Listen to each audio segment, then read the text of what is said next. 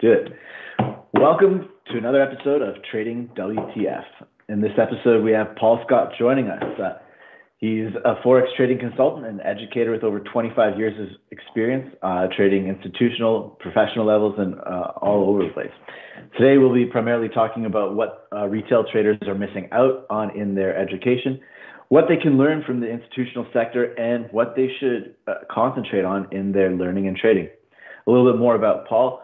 Paul started work on the London Metal Exchange in 1994 for Credit Lyonnais Russe as floor clerk, moved on to Suckton, UK, now Suckton Financial, passed all the exams, got licensed, and he became on a client advisor with telling them how to trade and advising other clients. He moved desk to Suckton to then broker and trade base metals, precious metals, FX, oil, and some soft commodities. Then moved to various other banks and brokers after leaving Suckton. He left the city in 2009, did some consulting for a trade routing system for the LME desks at various banks for a company called BankTech. When finished up, he helped a friend set up an educational company and then decided to teach retail traders what he was taught and knew about how the markets work, coming from the inside of the business. Thanks for joining us, Paul. No problem at all, Michael. Thanks very much for having us on. Good morning, good afternoon, good evening, wherever you are. Hopefully we'll have a little bit of fun this afternoon, where it is for me. Shoot, what do you want to speak about? Well, a couple of weeks ago we were talking, you're like, you sure you want me to come on your show, Michael? He's like, I've been on another person's show, and, they had a trading education firm, and, my angle was totally different from theirs. And, well, I have no angle. The angle here is to uncover every angle that's out there and see what the views are out there and see all the views that are out there. So yeah. Give us a little rundown about your views, Paul, and, what we can expect. Well, I mean, you have to look at the retail trading sort of arena as backwards in comparison to what happens at institutional level. Everything is based around multiple time frames. Everything is based around chart patterns, trend lines, indicators, all of this stuff, which is all fine and very well, but look, that's a tool for analysts. Analysts at banks produce reports. They get sent out to clients. They're always looking at the past. They're not predicting the future. I think one of the big things is everybody's really up about time. You should look at it as something that's linear. It just happens. Events happen. You can have wars, you can have, different presidents, different prime ministers, you can have different central bank monetary policy, you can have different rates of inflation, different, central bank interest rates, so many different things, and it's just all constantly happening. And trying to break that down into maybe a 5-minute or a 15-minute snapshot, it's kind of pointless, because the world doesn't work like that, so there are various factors. I mean, if you looked at it from what I know, I mean, correct me, I could be wrong, but if you look at retail education, it's all based around technical analysis, which only tells you what's happened in the past. It's not going to, can't predict fundamentals with technical analysis. It's all fine and well if you can tell me that Head and Shoulders is completed on any chart, fantastic, but sorry, the horse has already bolted. There's nothing you can really do about it. Could tell me when it's going to start? No. Could you tell me when it's going to finish? No. You can only tell me once it's completed. Pointless. Markets move on the basis of fundamentals. Fundamentals are ever changing. So, I mean, if you looked at the world in which we live in at the moment, CPI figures came out of the States this week. Market moving, really big market moves from there. You can't predict that with a bloody Bollinger Band or a Fibonacci level or, some crazy chart pattern. It just doesn't work like that. So 90% technical, 10% fundamental for the retail. No, swap that around. 10% technical, 90% fundamental. Then you're going to understand, right, okay, so why are these markets moving? Markets are moving at the moment on the basis of, like I say, something like a CPI figure, which if you went back a couple of years ago, didn't hold as much sway as it's holding these days. So, like I say, as I've said to people in the past, teaching them, You know, it's an ongoing process. It's not just a case of A plus B equals C. It's a case of, look, you've got to keep working at this. You know, the world changes, things become significant, things become insignificant. You know, back during the COVID crisis, you know, it was a race to the bottom for interest rates. Now it's a race to the top because inflation's got out of hand. Like I say, these CPI figures that perhaps 2 years ago really didn't matter that much are having a huge impact upon the market. So, you know, it's a case of, it's like kind of like take what you think, you know, and reverse it. You know, those technical analysis tools, like I say, all great and fine if you're actually an analyst at a bank that's producing reports. That's all good. But you're here to be a trader. You're not here to be an analyst, are you? At the end of the day. So,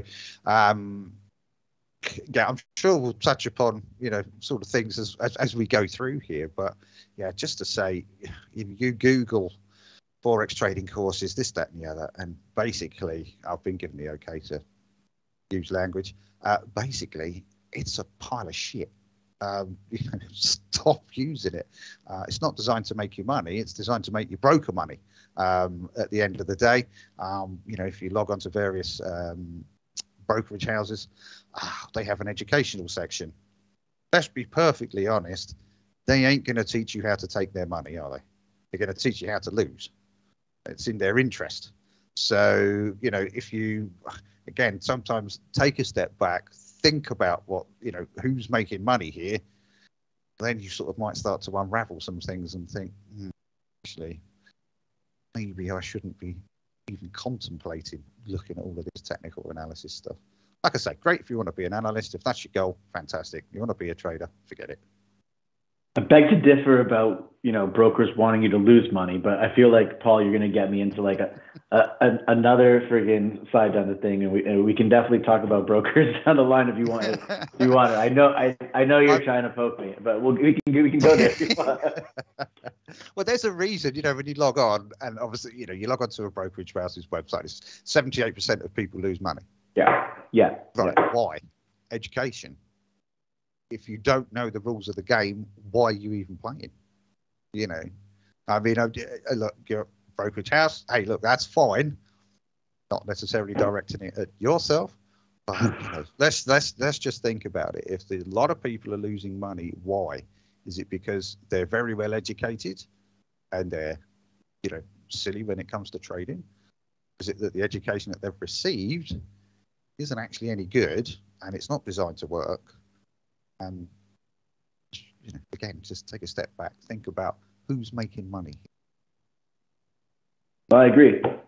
Well, who's making money? But let's focus on the education guys. Like the brokerage side, they're sophisticated. They have all sorts of things. But I definitely agree. On the retail side, it is predatory to the max anywhere you look. And I'm not going to argue that or dispute that any which way of the thing.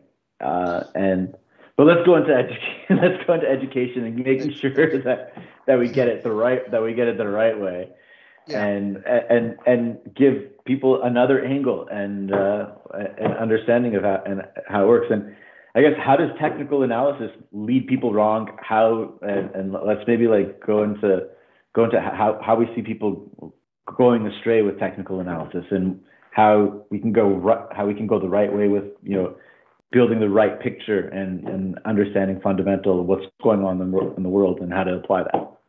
Well, sure. I mean, you know, there's so many different fundamental analysis tools out there. I mean, I often ask people, you know, can you name me one? RSI, great. What is it? Relative Strength Index, fantastic. What's it measure? I don't know. Okay, fair enough.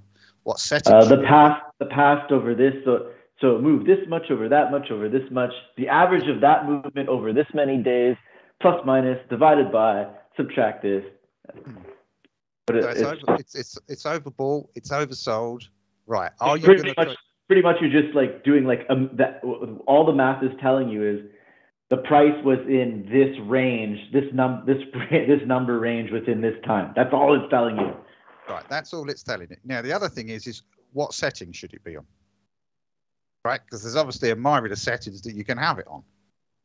So if you then think about it and you say, right, well, I can name it, but I don't know what it does, and I don't know what settings it should be on, why the hell am I using it? You know, and this is the thing as well. If we understand, and you know, markets, for me, markets do not trend. Markets are in ranges, right? Predefined ranges that have been visited time and time and time and time again by the institutions.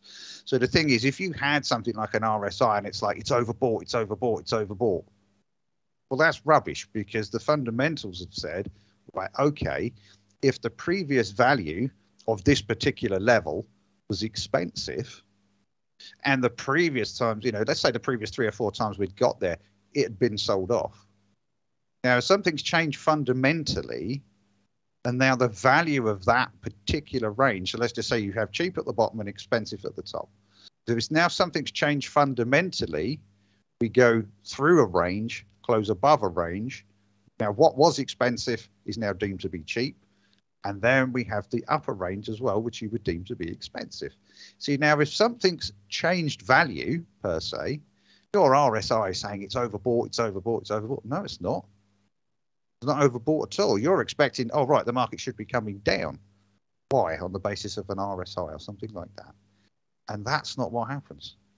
So fundamentals, like I say, hugely come into trading, you know, values of things.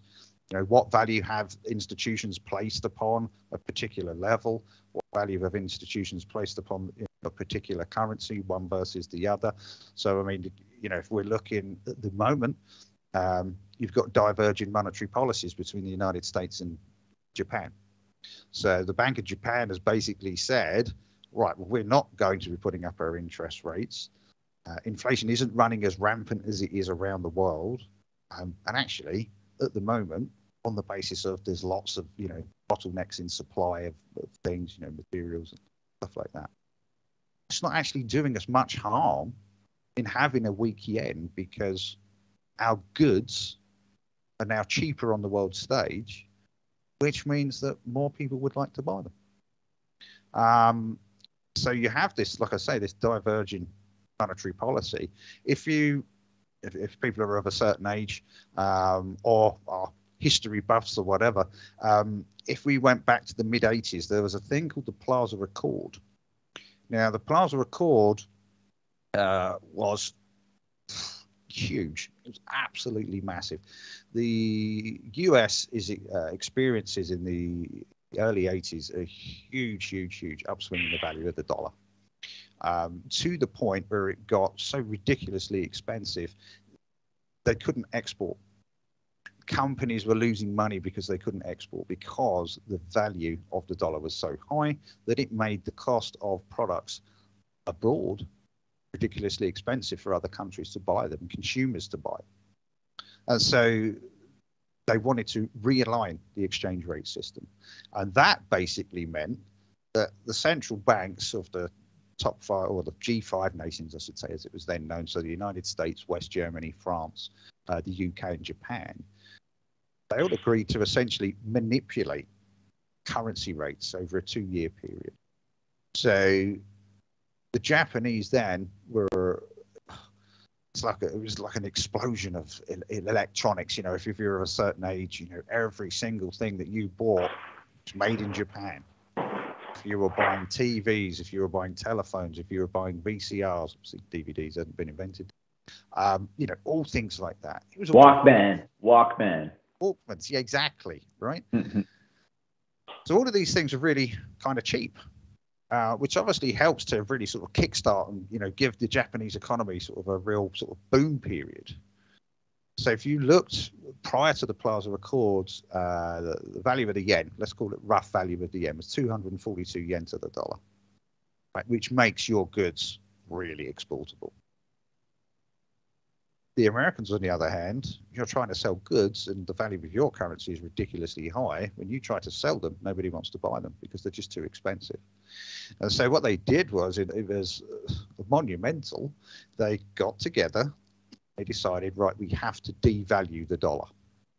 So if you then go and look in 1988, the yen was actually around about 120.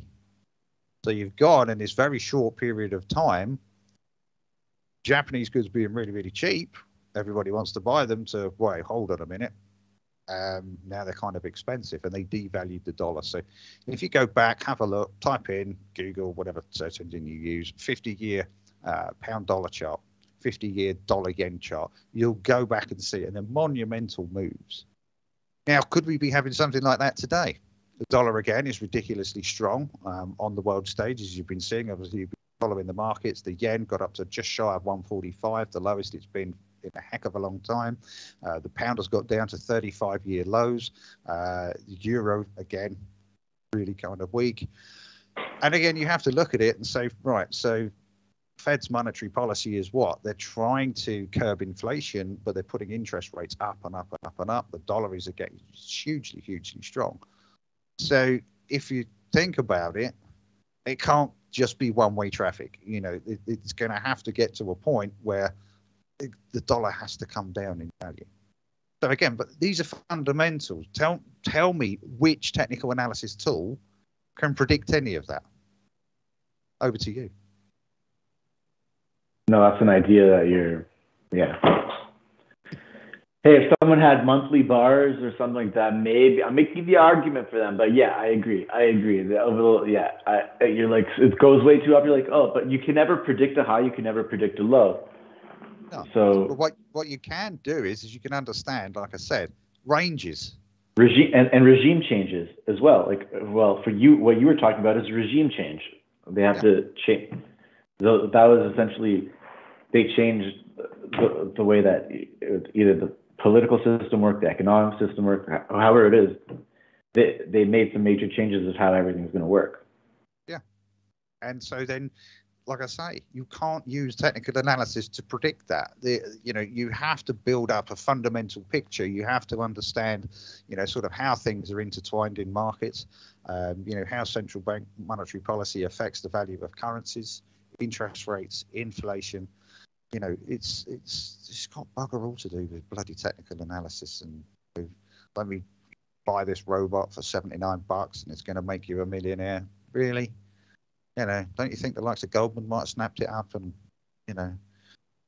I mean, one thing that annoys the shit out of me really is the rag to riches stories that you see all over Instagram and here, there, and everywhere. And it's like, I put $100 into my account and I'd maintain it into 1,000 by the end of the week, and then and now look at me.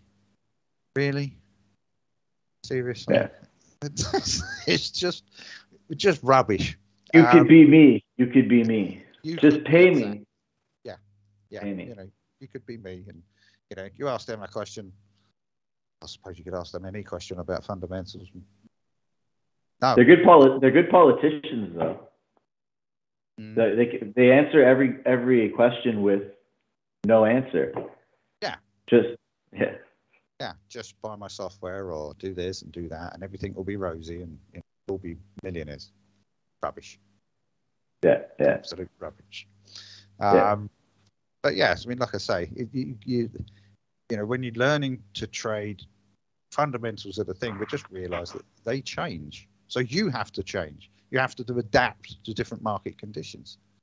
I'm definitely thinking things are going to change, like over the long term. Like we can get into politics and stuff like that, but I think politics are definitely affecting where things are going. Like the whole climate type of wave and the whole war with Ukraine to justify inflation, which was really a cause of all that money that was printed. But no one wants to blame the government right now because, hey, maybe elections are around the corner and you can't, we printed money to save you. We printed money to save. Hey, I didn't want that money printed. I didn't need that money printed. I didn't vote for that money to be printed. No. And we're all sending, all these countries are sending money over to Ukraine. Here, I'll take this, take this, take this, take this. Not being funny, but, for me, God, it could be just because I'm, getting on and, I'm more grumpy as you get older. But I mean, if you've got the president of Ukraine down with his missus, having a picture taken for Vogue. What, in the middle of a war? Well, if you live in the G7, don't read this book because it'll make you grumpy. And he pretty much says in the book. He says the G7 nations got rich off of cheap products and cheap energy, and that's going to change. What's happened? Our products are getting more expensive. Our energy is getting more expensive. He's like, we're moving around too much. You have to move around less. Our energy is getting our gas is super expensive. Can't go anywhere. Yep. So this is going to be my fundamental playbook moving forward. I got to give this another read over the next few weeks and get that figured out. But speaking of fundamentals, like that's going to be the playbook. So understanding, I think over the long term, U.S. could be much stronger than the British pound. Well, that's the thing. The thing is as well, you have to look at it and just say, right, fundamentally, is there any great news coming out of the UK right now? No. Is there any great news coming out of Europe right now? No. Yeah. And you have to look at it, and it's what made me laugh the other day. I was talking to somebody going to a recession, and it was permanently on his screen, and it said the pound is at 35-year lows against the dollar. I said, what's your immediate reaction to that? He said, well, it's a buy, isn't it? Why? Oh, because it hasn't been this low in 35 years, right? Fundamentally, the dollar is extremely strong. There's nothing great coming out of the UK. Why is that a buy? Oh, because we haven't been down to these levels for years and years. Doesn't mean you're not going to go any further down. The fundamental picture hasn't changed. It's I don't know. But I mean, are these things put there to distract you? Yeah, probably done on purpose. Very good. I think it's going further down. I think like if the British pound was 350 to like the US dollar or the Canadian dollar back in the day, like the US dollar, why can't it be, $2 to a British pound or $2 to a euro? There's nothing to say that won't happen. But again, it's like, I think sometimes as well, sometimes you can have a great trade idea, but it might be at the wrong time. It's sometimes you have to perhaps wear a bit of pain because you might have got that trade right, but you might have got in it at the wrong time.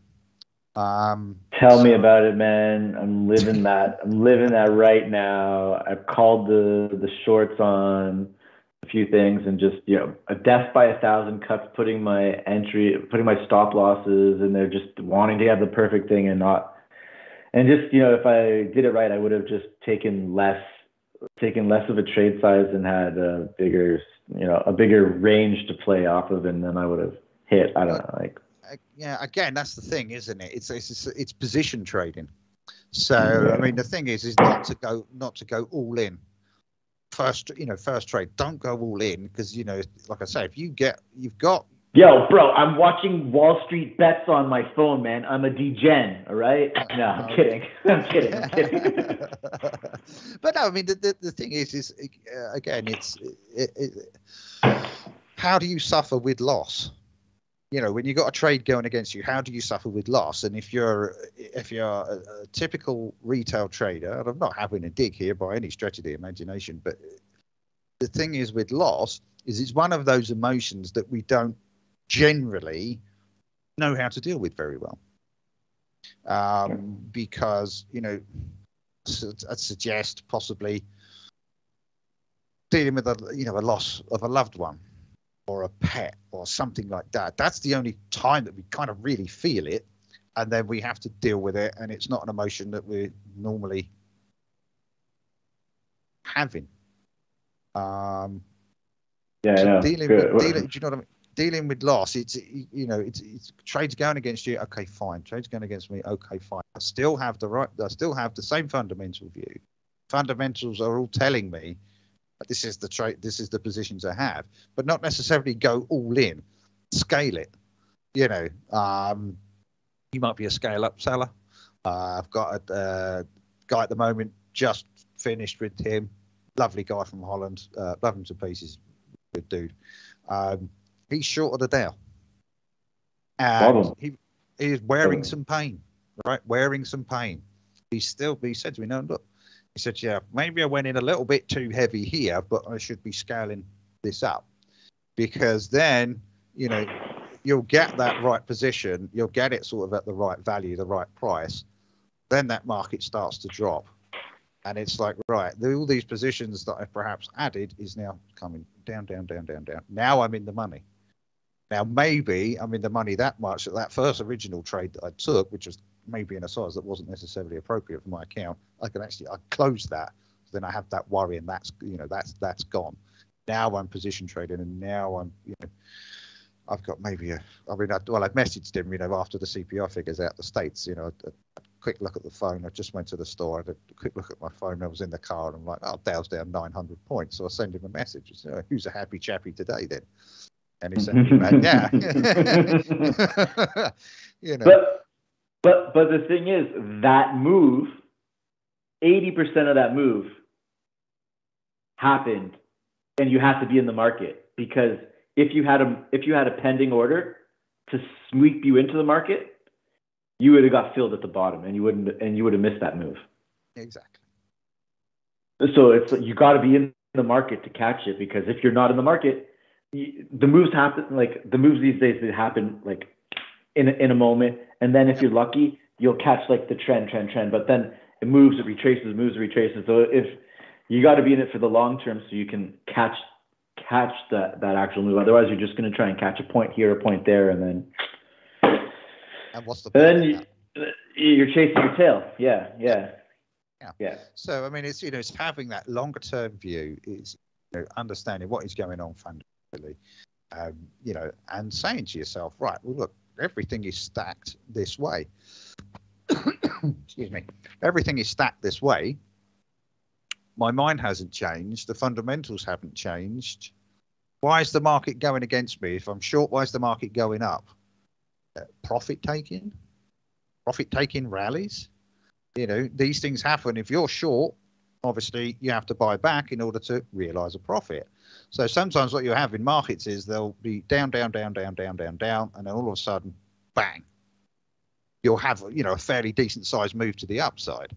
Now that could very much be a short covering rally. It doesn't mean fundamentally that anything's changed. It just means you have to lock in profit. The profit isn't a profit that you've booked it. And so, take the profit, right? Fundamentally, nothing's changed, right? Short again. Okay, now let's watch that market go back down.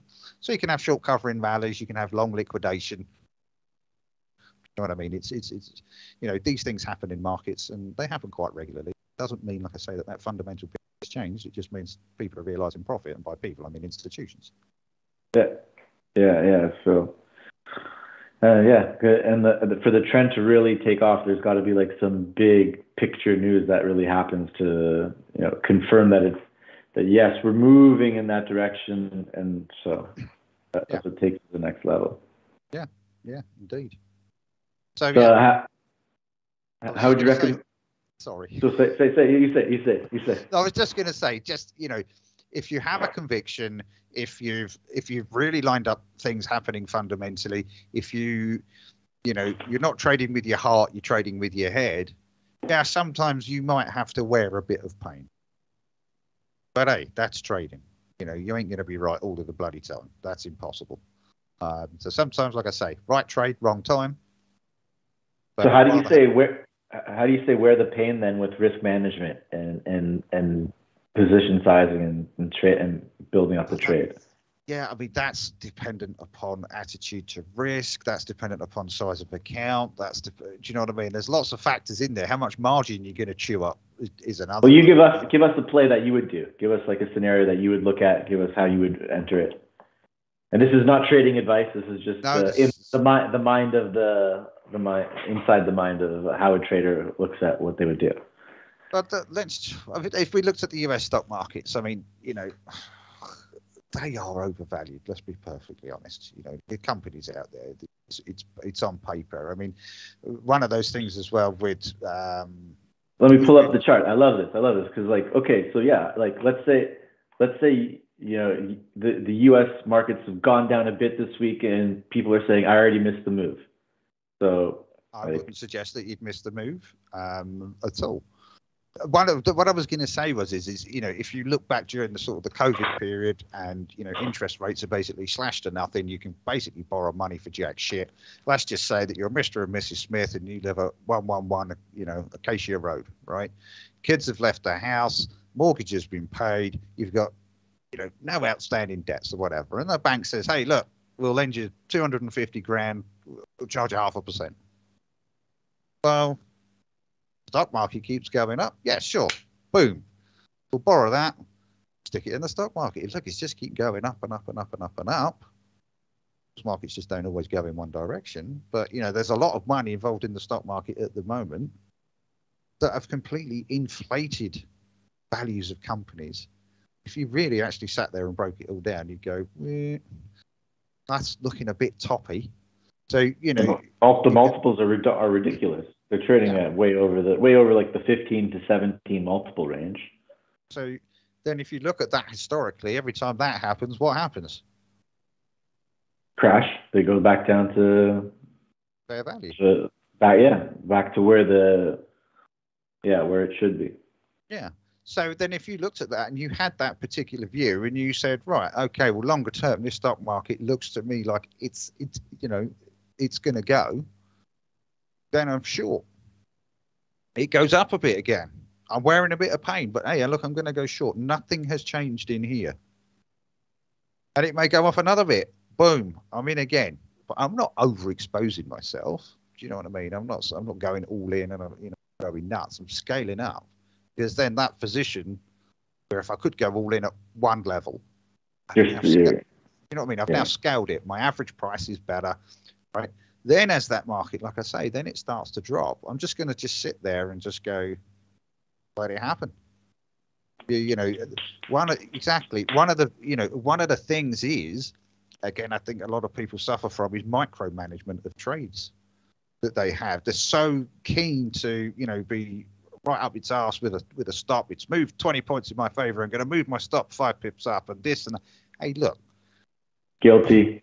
Guilty. It's if you've got that longer term mindset, then you say to yourself, right, well, I don't need to be right up its arse. And no markets are going to go up and down.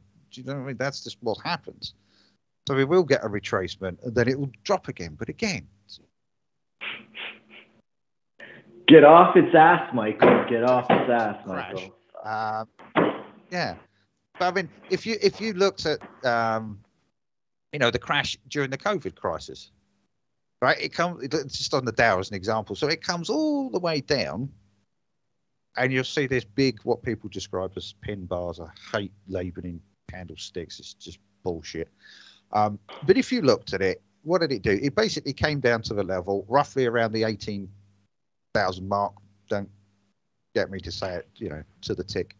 Right, but it roughly comes down to there. Now, what was that? That was a previous high going back from quite a few years ago. Now, that market crashed very quickly and then all of a sudden rebounded. What's happening there? Average people on the street, I'm making money. I'm making money on the way up. Great, great, great. We're going to make you wear some pain now. So then what happens, the institutions start to sell and sell and sell, and Mr. and Mrs. Smith are then sitting there thinking, oh, shit, the value of our, let's go, sell. We've got to get out of this. We've got to get out of this. And, of course, what happens? Panic, fear. Markets can take months or years to go up, but will drop in days. Fear. Now, who's sitting there going... Institutions. It's big institutions, right? They'll sit there and they'll go, right, okay, that's enough pain. Boom. Right, now we're into the market. So sometimes this is the thing.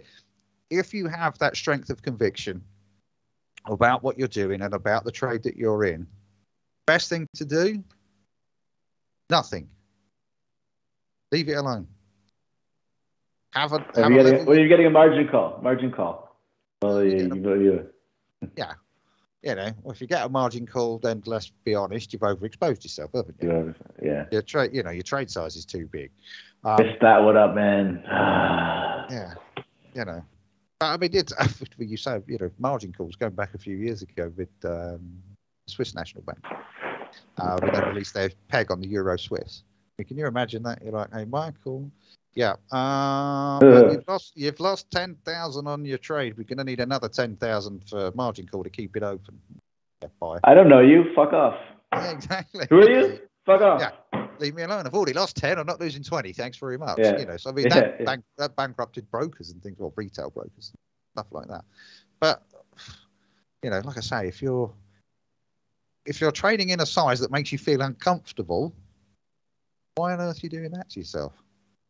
You know, yes, people want to make money. Yes, we live in a society where everything has to be done yesterday, and you know, everybody wants to drive a Lamborghini. Yeah, fine. Well, we all want to be right. We all want to be right. So I spoke to like one of the owners of FXCM, and he says we ran surveys on our clients, and he says, as Michael, he's like, what is the average? You know, he's like the average trader. He's like 45, 54. They got a few $100K in the bank. They want to go to the dinner party, and they want to be the guy who's right at the dinner party. They want status. Yeah. All right. They want to say, hey, look at my trading account. I was right on this trade. I made money. Yeah. Everybody wants to be right. You can't be right all the time. You know? And everyone's smarter than the market. Well, exactly. If you want to sit there and basically try and dictate to the market what you want it to do, well, it's just going to go, I'll do what I want to do, thanks. Well, you know, but being right, that's the thing as well. Ego. You can't have an ego. Can't have an ego. Because the market's going to do what it wants to do. And you know, it's a case of... Man, talk about the feelings of trading before. Man, you said like traders experience death with losing. Man, I've never felt lower in my life when I've experienced some big losses. I've never felt lower in my life. Yeah, but you've not been taught to deal with it. That's a problem. You've not been taught to deal with it. I mean, I suppose the only sort of type of people out there that are really psychologically have that on a regular basis would be, I don't know, athletes and sports teams and things like that. They come in, they have a psychologist, and they're like, you know, try to program to just say, look, losing is part of the game. It's part of any game, you know, whether it be football, whether it be soccer, whether it be hockey, whether it be anything. You can't win all the time. So you are going to lose. How do you bounce back from that? How, do you know what I mean? So it's going to sound stupid, but you've got to get used to losing, because, and I don't mean that as in, you know, losing a shitload of money. That's not what I mean. But it's having the ability to deal with that emotion and kind of compartmentalize it and go, okay, well, that didn't work. That's okay. Because the next trade that I take, that could be the one there. That could be the one that really takes off. So, I mean, I say to people, look, you know, when you lose, and you will, you know, don't stare at the bottom of a bottle of Jack Daniels. And when you win, don't go fucking popping champagne corks and doing cartwheels around your living room. You know, it's like treat winning and losing is exactly the same. And for anyone who needs experience with winning and losing, I recommend having a family. You know, I got a wife, and she tells me no all the time. And now I have a kid, and I'm like second fiddle or whatever. I'm last place. So it's like, it's good experience humbling the ego over there. It's like, it is. Like, but that's the thing. You know, people. You can't have an ego when you're trading. You're not in control of the market. You know, you're seriously not in control. And like I said, it won't do what you want it to do just because you want it to do that. So you can't always be right. You will be wrong, but get over it. You know. Well, that's why my tag on Twitter is Wave Rider, because you just got to ride the wave. Like whatever it is, you got to ride it one way or another. And like I say, it's not always one-way traffic either. I mean, the thing for me is if if you've just started trading or something like that, and you've found, I've got win and I win and I win and I win and I win. As soon as that first loss comes along, you're going to completely fall apart because you don't know how to deal with it. And it's one of those things. I think that the quicker you can get used to it, and I know that sounds so strange, the quicker that you can get over losing and dealing with that emotion and putting it to one side and saying that it's okay to lose. That's part of the game. Can't win all the time. So stop trying to be right all the time, and then sometimes learn that you can even be wrong and still make money. Yeah.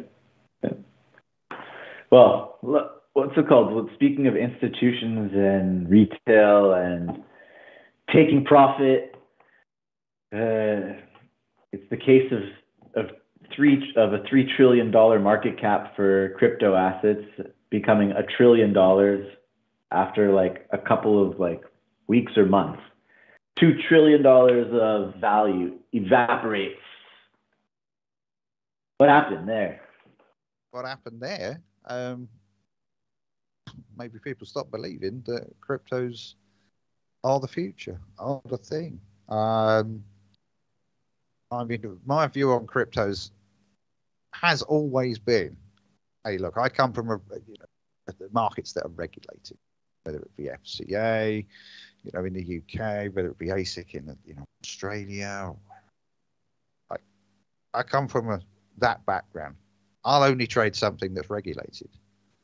Now, why would I say that? Well, because I understand how it works. These fundamentals, how like we've been speaking about, right?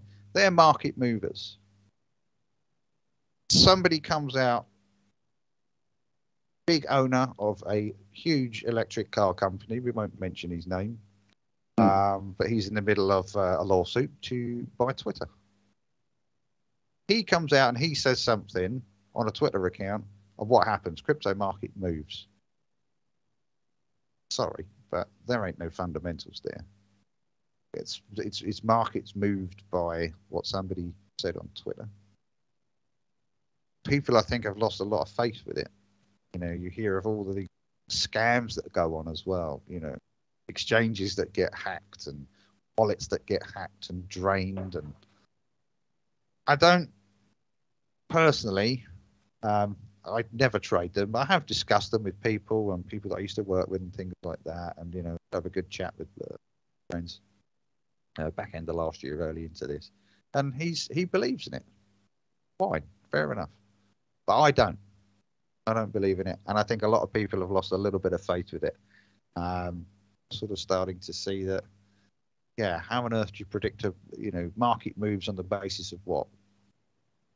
Something that somebody said on Twitter, something like that. All blockchain is a glorified database, and every database. Holy shit!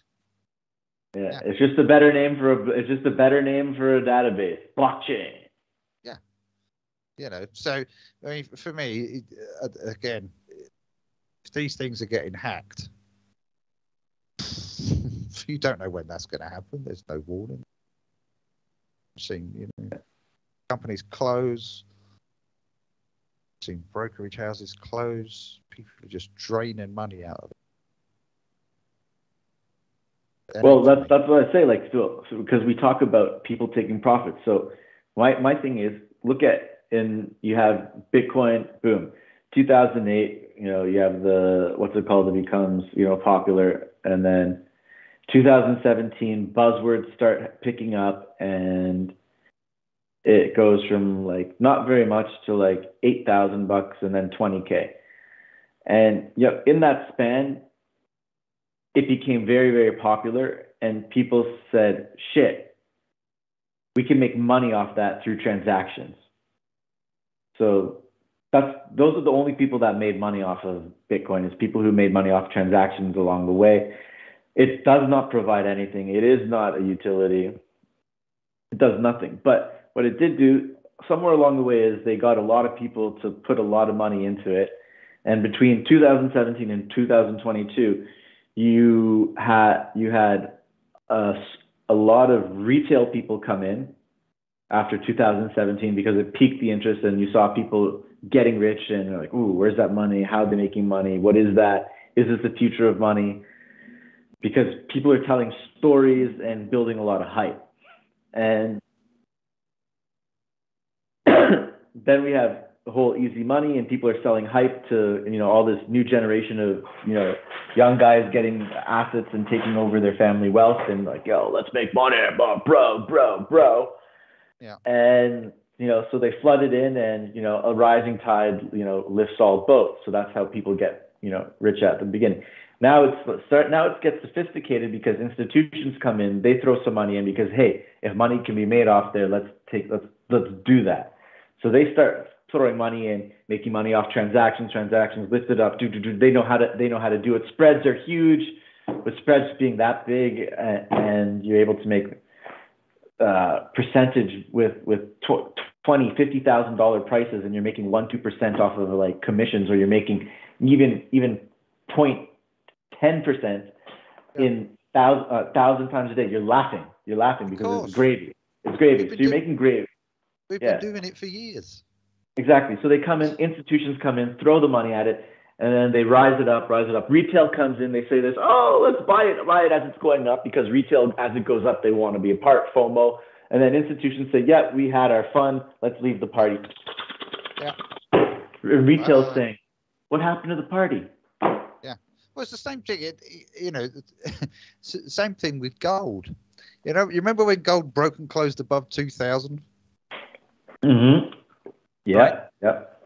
The world and his wife were like, oh shit, gold through 2,000. This is it. It's going to pump. It's going to go. That's a pump and dump. Like, really? Why? Why is it going to take off? And that's the thing. The minute you hear about the average man in the street saying, oh, you got to buy crypto, you got to buy gold, get the fuck out. And, it ain't going up. It's going down. And so as I've often said to people, sometimes I buy to sell. Sometimes I sell to buy. That's how banks that's how banks play a game. It is a game. Yeah. I sell to. That's interesting. Yeah. Because you give it to everybody and then you get it lower. Yeah, of course. Yeah. That's the thing. So if I'm already long, let's just as a prime example, I'm already long a gold. Let's say from 1,700, right? It's going up. I'm pushing out all these reports. It's going higher. It's going to burst through 2,000. Right. So when the average person starts to buy gold, let's say through 2,000, all they're doing is they're buying it from me and they're hoping me close my position out, right, from my original long. And now, because there's this big furore, gold's through 2,000, we should buy the shit out of it. Yeah, now I'm going short. Thank you very much. So sometimes I sell to buy and sometimes I sell. It's all about positioning yourself in the market by doing the opposite of what you told every other fucker to do. Yeah, I like how you say it so quietly. It's like you're like, this is my secret, but I'm not saying it.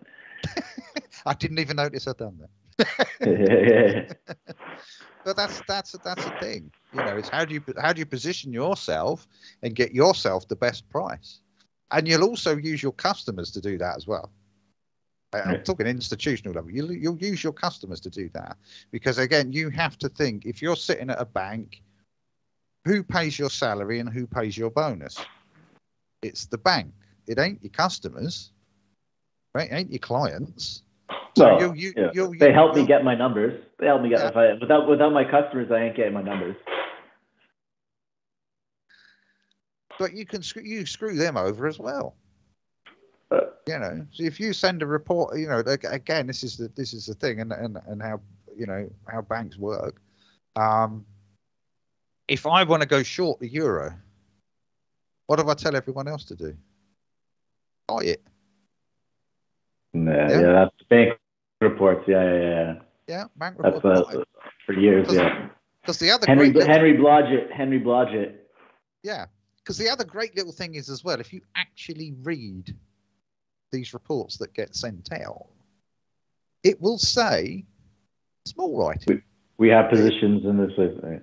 It will say we have not necessarily used this advice for our own trading, or words to the effect, you know. Yeah. So you look at it and then you say, well, how much credence is there actually in these reports that are getting sent out? Not a lot. But if I can get you to do something to help me make money, but you don't even know that you're doing it, happy days. I make money for the bank. Bank pays me. Happy days. Well, let's you know, there's been some fresh news with we have a new king, and Yeah. you know, the queen. So what does that mean? You know, for someone who doesn't know much about the kingdom or whatnot, we're just proper. I'm just in the Commonwealth over here. Yeah, well, the country is sort of still in shock for well, I'd say the majority of the population of the country. The Queen was the only sort of monarch that we know. So it's strange. It feels weird that she's not going to be there, but life goes on. You know, life Does the goes on. monarch have a place to play inside the side afterwards? Like it feels like you said, it feels like she was what it represented, and yeah. What is it afterwards? Yeah, what does it? Yeah, exactly. What is it afterwards? I don't think any of us know at this moment what type of king he's going to be and what's going to happen. You'd like to think that he would take the reins, so to speak, and just continue on in the same vein. Will he try to modernise things? Don't think so. I think he'll do his time. I think if anybody's going to sort of modernise things, it'll be William and Kate. Yeah, it's a sad time, but these things happen. These things happen, and you just got to get on and deal with it. And again, it's like we were talking about loss earlier. This is loss for a nation. Yeah.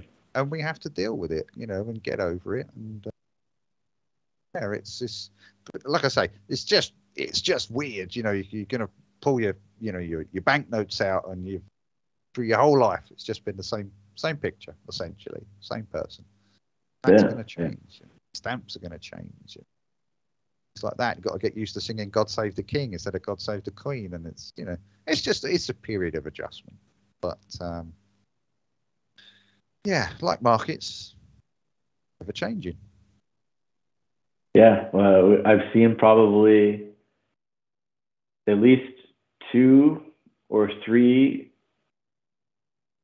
at least I think at least three different versions of the $20 bill, the Queen on it, over here over time.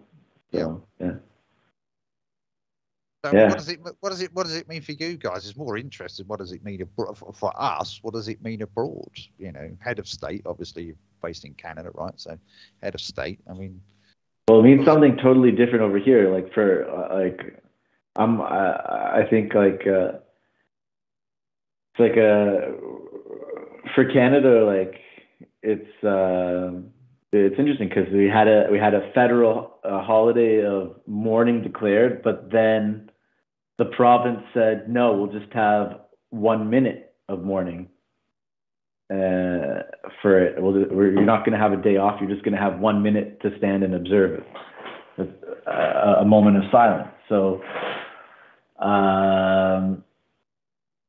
it's interesting because the federally they want to recognize it, and then provincially they're kind of saying they're minimalizing it. They're saying thank you, but bottling it up. And seeing how you talk about it, you're patriotic, like it means a lot to you. And for me, I see it as it changes something. But I definitely know it would mean something to my parents, because I remember being a kid and watching in their bedroom when Princess Diana had the car crash, and everyone was like, but I feel that moment was a lot more significant than this moment was.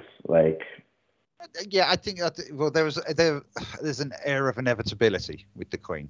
She wasn't getting it. Yeah, you knew it was happening. Yeah. So but the sadness for Diana versus like the sadness that people are feeling now, I'll tell you, everybody here, like there's a big sadness for Diana, but that was a long time ago. That was 30 years ago. A lot happened. The world is like, but it's funny because like the world was like a smaller place back then, but it felt a lot closer together. And now the world is a lot more connected, but it feels further apart than ever. Yeah, because now everybody can voice and share their opinion across any sort of social media platform, stuff like that. I mean, there's a great tweet. I'm into motor racing a lot. One of the guys, basically he put a tweet up and he said, well, whatever your view today, don't be a dick.